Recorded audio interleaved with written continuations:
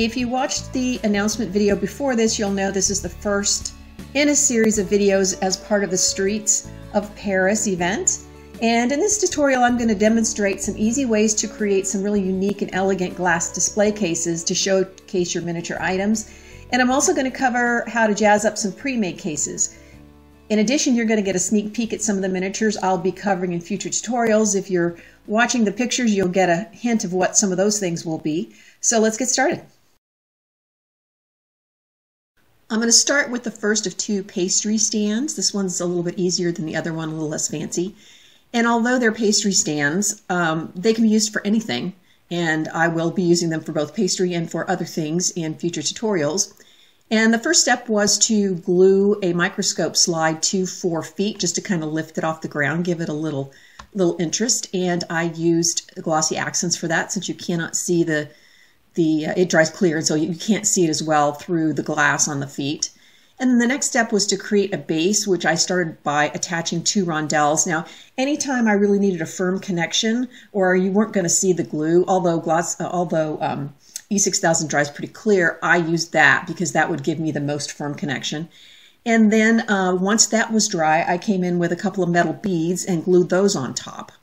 And then the fourth step, once all that was dry, I came in with 2 round hollow brass tubes. Now, what I'm using is a product that comes from a company called K&S, and they make a lot of tubing for hobby work, and they make brass, and they make the silver, and they make hollow and solid and all kinds of widths and lengths. So on here I've given you what I used for this. It fits within that bead. And I'll also give you a link on my blog post that goes along with this, with a link to at least one store that sells these. You can find them on Etsy, eBay.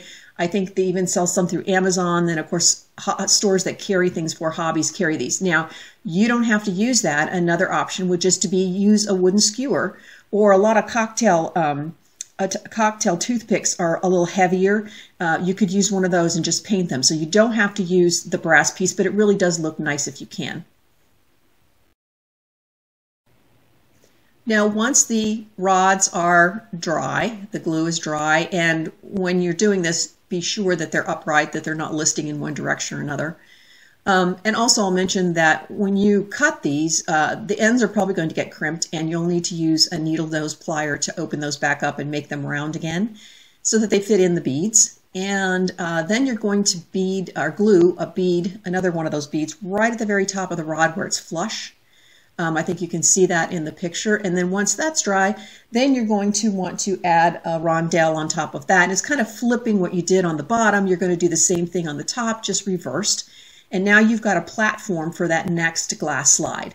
And so I went ahead and glued that in place. Now I went ahead again and used the E6000, and I just put it in the center area so that once I get the next thing on top, you're not really going to see it, but I got a really good connection with the glass slide and that rondelle. And then I want to dress up the top of that just to make it look nice and also to cover any gluing. And you can see I use these little brass cones. You can use them as little feet on things, but they look really nice kind of as a finial or a decorative piece on the top. And I added that, and then my final step was out of my stash. I have a couple of little gold beads or decorative like filigree beads, and I put those on top just to give it, you know, the final touch and to finally dress it up.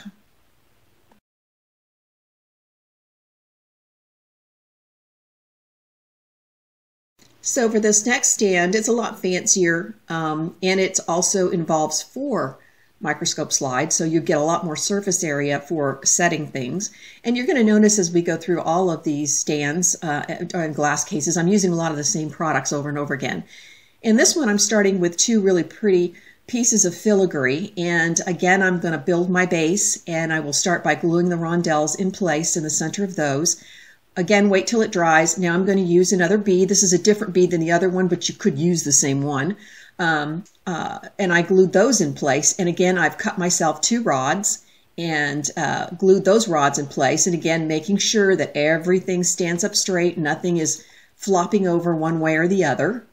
And once you have that done, then I go back in and I glue another bead a little bit up off of the bottom bead. So there's a little gap there, and that gap's probably about 1/2 inch. And that's just going to make this look a little bit more interesting. You don't have to do this, and I did want some separation between that and the filigree that I'm going to use to hold the glass slide, and I just think it looks a little bit better. So you want to glue those in place and make sure that you're gluing them exactly in the same position on each of the rods, so you don't have one lower than the other, or of course your glass slide's not going to be level. And then for the next piece, the filigree that's actually going to hold up the glass slides, I've got two options for you. The first one, the circular one, which is the one you'll see in the sample that I'm making, Alpha Stamps is running a little low on those, so they've come up with another one, and that you can see that in number 3, the other option, where it's a square one. And they'll both work just as well as the other, just depends on what you like and what's available. And those you need to punch a hole in the very center so that it will go over the rod. And both of these filigrees are very easy to punch. Punch a hole into them with just a punch, and slide those over and then glue those in place over the bead. Now, the only thing I'll point out with number 3 is I would suggest, if you really notice the position that those square pieces are glued in, and that that I've turned them at an angle, and so I don't have them square on the bottom filigree. I've got them at an angle so they look more like a diamond, because the point that goes out will give you more gluing surface area than if you make it square. So if you're gluing the glass to the square edge of it, the long edge of it, you won't have as much surface area as if you turn it and glue it across a point. So that's the only thing that I would say would be a difference between either one of those filigrees that you use. And of course you could use something else. You just need to make sure that whatever you choose, that it has enough area for you to glue the slide on, that the slide's not going to fall off or bend down. Now continuing on, you can see that I've added 2 glass slides, one on each side of the filigree. And jump down to number 4. I didn't take a picture of it when I put the first sets of slides on, but if you look at number 4, you can see that I just used very lightweight clamps to hold those in place when I glued the glass slide in place. Now, I did use E6000 there, so when I applied it, I very carefully applied it just where the filigree brass was, and was very careful not to get it where it would show in the open glass area. Now, of course, if you get it there, you can always use a little Windex to try to remove any excess, but you have to be careful because you don't want to remove the glue that you want to stay in place. So I very carefully did that, and then put the clamps on, and you can see number 1, they're dried, they're on there, and you can see you got 2 nice surfaces on each side of the stand. Now, another thing I will point out in number 1 is, before I glued those glass slides on, do you see some tape down there on the filigree? You want to tape your feet down the distance that you want the glass slide to be, because it'll move around. I'm telling you, this is the easiest way to do it. Make sure your filigree is all lined up, that you've got the distance between each one of them that works for the glass slide fitting on the filigree, the round filigree. And you'll notice, if you look really close, there's just a tiny bit of excess of the glass slide over that filigree on each side. So that's the distance you want. So you'll want to tape down one side, the filigree and the pole on one side, then set down your other side, use a glass slide to figure out what distance you need, and then tape down the other one. And then you just want to leave this tape down while you're continuing to add the other slides. Now, once you get that first level of glass slides on, you're going to go back in and add another bead. Now here, the bead, unlike the first time we did this, we did it flush at the top. This time we're not going to do it flush at the top, because we're going to use another one of these big filigrees, and we need space for that to go over the pole. So you're going to want to leave probably a 1/4 of an inch of rod or skewer or whatever it is you're using for your pole. You're going to want to leave that open and slide the bead down a little bit further, and then let that dry in place. Again, making sure that it's in the same position for both rods. And then once that's dry, then you can glue your second piece of filigree in place. Let that dry. Again, I'm using E6000 for all of this. And then once that's good and dry, then you'll be able to add your next set of glass slides. And then, as you see, number 4, I'm adding the second set. I glue one side on first, let it dry, then glue the other glass slide on the other side, and using some clamps just to hold it in place.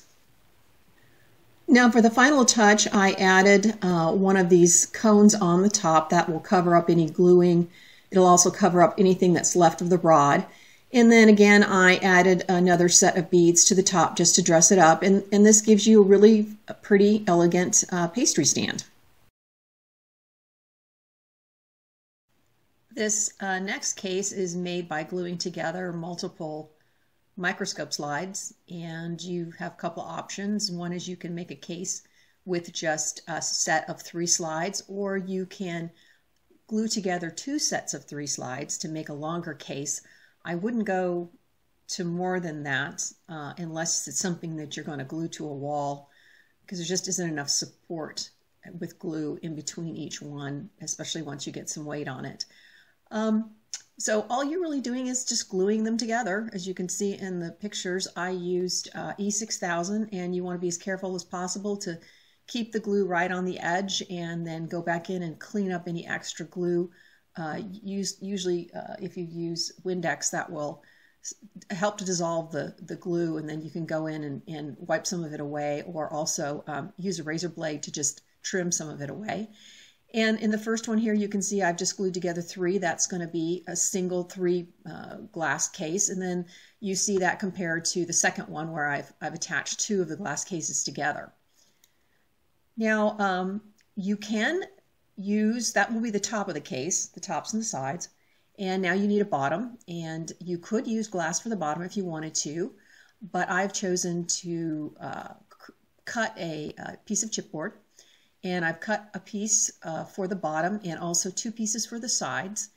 And I've covered what will be the outside of that with decorative paper. And then the inside I've covered with a faux suede, which I thought looked really nice and looked like something that you would see in a jewelry case.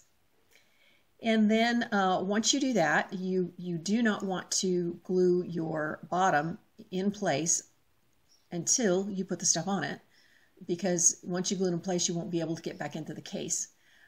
You can go ahead and glue your sides on, which I do that usually because I want that to give the glass some support while I'm working with it. And then you can see below, I've done a couple of different options on feet, and I would not recommend adding feet until the very end.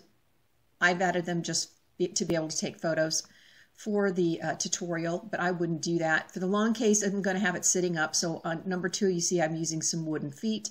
They have a little nub on them, which I cut off so that the top of the leg was flush with the bottom. And then the other little case, I decided I'm going to sit that on top of another case or table. And so for feet, all I did was add some of these little bead caps underneath just to raise it up a little bit. So the order I would do it is, once you get your bottom made, say in the case of my faux suede here, I would glue all the things on it that are going to be inside the case, then glue that to the case, the glass part of the case. And then once everything is done, last thing you do is put your feet on. Now, in terms of extra things that I've added to it to dress it up, one is I've used fold-over bails to act as hinges, just, you know, a decorative touch to make it look like you could open it. And then some handles. And then another thing that I do is I add stickers along the edges where the connections are made between the pieces of glass. And that really helps dress that up, and it also helps to hide any of the glue lines.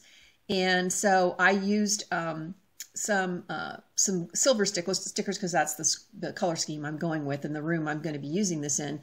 The grays and the silvers would look really nice, and so I happen to have some of those in my stash, but you can find them online. And then Alpha Stamps does carry the same thing in black and in silver.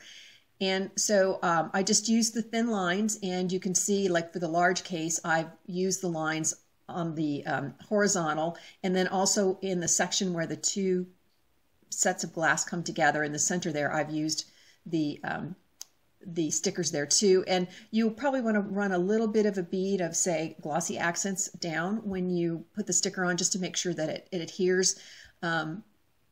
With putting it on the glass, you might not get as good a contact with just the adhesive that's on the sticker itself. So I would recommend just putting a little bit down, and then you can wipe it as you put your sticker down, and then wipe over it to get rid of any of the excess. And so basically that gives you a really simple, elegant looking glass case. And here you can see a version of the glass case that I made several years ago. And then of course the one that I'm doing for this project.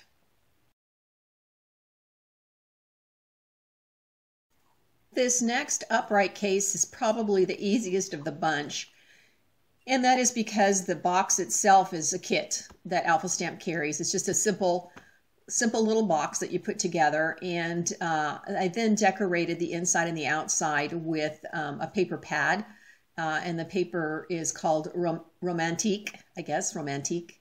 And it's a whole line of theirs, and I'm going to be using some of the other papers for other cabinets and also for the fashion store.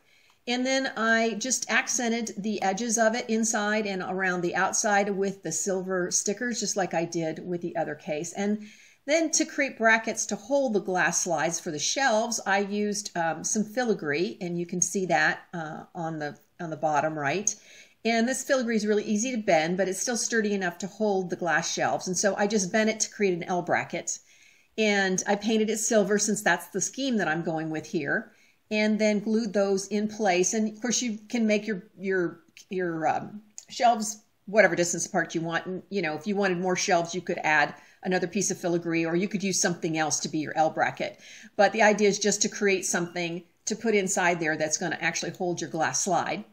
And then next here, you can see that I've glued the glass slides in place. And on the top, I've put a piece of embellishment. You could either use polymer clay or paper clay, whatever you feel comfortable with. I think I did use polymer clay for this one, and baked this in the oven. And these kind of molds you can put in the oven and bake them, and they'll be fine.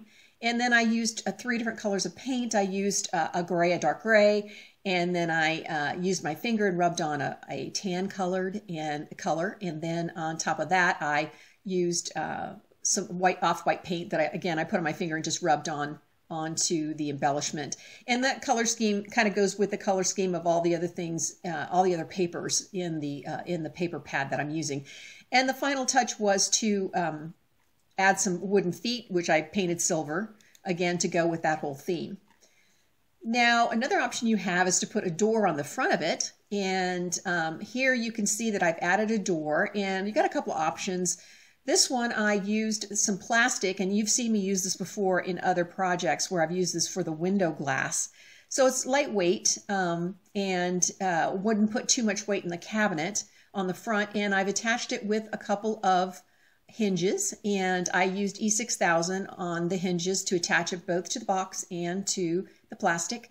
The thing you need to be really sure of is that your paper is adhered very well to the box, because you don't want the weight of this pulling the hinge off of the box. And then I just used some flat back beads to cover up the holes, and then also a handle, a silver handle. And so you can open and close that. Now, if you want to use glass, which is what I did, an actual piece of glass, which I did several years ago doing another perfumery miniature building or shop.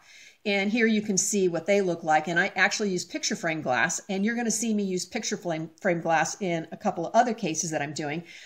But I had this box especially sized for this whole project so that it is the size of a 3.5 by 5.5 picture frame, which is, you can find those everywhere. I frame a lot of my art in those, and a lot of it's 3-dimensional, so I can't use the glass. I have to take that out. And then I have that glass available to do projects like this. And so in the case of if you're going to do it with actual glass, you're going to want to glue it shut and not have it open and closed, because the glass is just going to be too heavy. And then I would also suggest that you mount these cabinets against the wall, actually glue them on the wall so that they stay in place and they don't fall forward. And then you can just see that I've embellished it with other things, like more of the metallic stickers, and then I put a chipboard piece on the top and some faux buttons and just kind of dress them up. And then of course you can now see the finished version of the case I just went through talking about how to make, and you can see how that looks with stuff in it. Next up is a floor case, and I am using the exact same box as I used for the upright case. And I'm also using the same paper pad for the papers. And the first thing I do, of course, is assemble the box. Then I covered it with paper. And now we have our same rondelles as you saw in the very beginning. And again, I am gluing them to each corner. I'm starting to build a base. And then the next thing I do, again, I use some some other rondelles to go inside of those and glue those in place. Again, I'm using E6000 for all of this just to be sure that I have a really good connection with the box. And then I move forward and I'm cutting more of the rods and gluing those in place. And again, making sure that everything's standing up straight, nothing's wonky.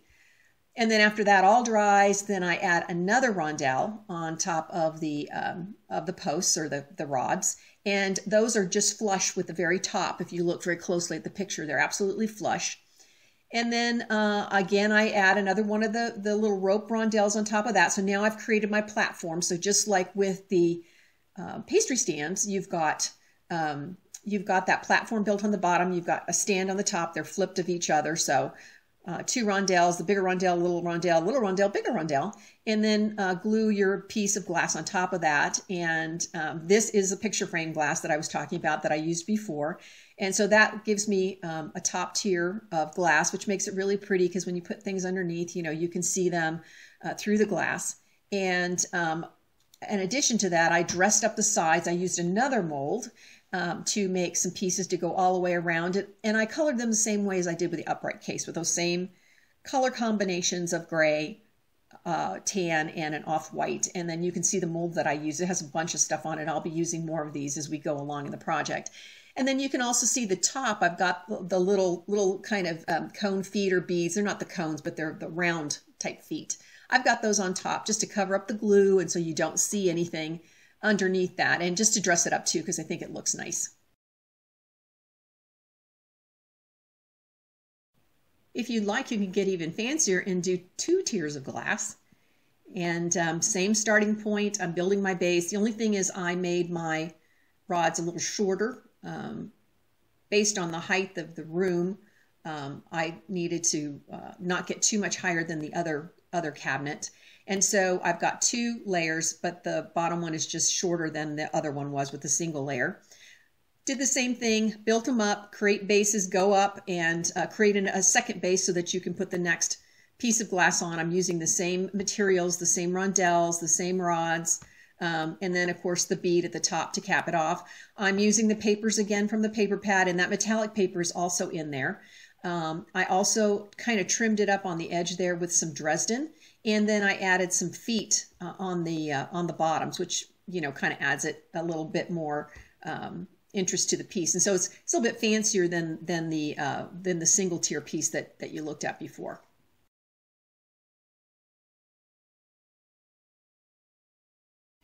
If building cases is not your thing, you could work with a pre-made case. And Alpha Stamps is carrying 3 different pre-made cases, which I'm going to be using in this project. And the first one here is a long case, and in the back there are doors that slide open. And I decided to jazz it up by painting it. And so I painted the bottom the gray, and I used a mold to make the decorative pieces you see in the front and on the side. And again, I used polymer clay and baked the mold. You could use paper clay if you like. It's just nice because the polymer clay doesn't shrink as much as the paper clay does. And it's pretty fast to get it done because you just put it in the mold and bake it. But you could, like I say, you could still go with paper clay if you like. And you can see I've done the same embellishment on the side. I've used another piece of the mold to create that. And then I also used a piece of Dresden that I painted using that same paint scheme I've been using, and the embellishment's the same way. I'm using the 3 colors, the dark gray, the tan, and the cream color. And one of the reasons I added the filigree, or not the filigree, but the Dresden around the top of where I painted it is that it kind of finished it off nicely, and it kind of hides that edge between the paint, the original paint, and the white and the gray, because it was very hard, it was so tiny, and it was very hard to make sure that there wasn't any over painting on the white where I didn't want it. So I didn't have to worry about it too much because I just putting that Dresden on pretty much covered that up. And the other thing I did is, since I was using acrylic paints, they don't like to stick very well to things that have a coating on them. So what I did is, after I got done painting everything, I went over it with a few layers of Mod Podge just to seal it and to keep the paint from scratching off. And then here you can see the case with some things in it and on top of it. The next case is a tall case where the front is sloped, and I think you can see that in the image there, and it also has doors in the back that will slide open so you can get things inside. And to dress this up, I put some signage on the front, and the way I accomplished that was to print this on a piece of transparency film and then run it through a Xyron machine to apply adhesive equally across so you won't see the adhesive when you put it on. And then just simply cut it out. They're sized to work with this case, and then just put them on the case. And I will have those for you on my blog to download if you want this cabinet and you want to add that to the cabinet. And what I would recommend is when you print on transparency film, there's a side that you print on. There's one side is smooth, the other one is a little bit rough, and that's the side that the ink goes on. So what I do is I would print the images flipped, so backwards. So that way when you apply them, the shiny, nice part will be what will be on top, and that rougher part that you've printed on will be behind. And so they will just look a lot better if you see them through that shiny side as opposed to the other way around. And I'll have the images for you on the blog both ways. I'll have flipped them already for you, and then I'll have them the other way in case you want to apply this to something else. And then of course you can see the case filled up with goodies, and you've got some space on the top so you can actually have some things sitting up there too, as well as inside the case itself. The last case is a smaller, shorter glass case, and it's open in the back. So there's a piece on the front, and then if you turn it around, you can get into the shelves. And I really haven't done anything to this one, although I think it would look really cute with some feet on the bottom to lift it up and just maybe jazz it up a little bit. And of course you could paint it too. And then you can see what it looks like with some of the goodies inside the case. That wraps up the glass case tutorial. If you are interested in any of these and want to add them to your own project, then you'll want to hop over to my blog. The link will be in the description area if you're on YouTube. Otherwise, you're on my blog and you're watching it from there. And it will have the supply lists, any links, lots more pictures than what you see here, information on the giveaway because I'm going to be giving away a pastry shelf that I made, the fancy one. And then there'll also be the images that I talked about to put on the pre-made shelf, as well as information on the next video. And from the picture you're looking at right now, you can see it is going to be the tutorial on making all of those yummy, yummy looking delicious treats that you see.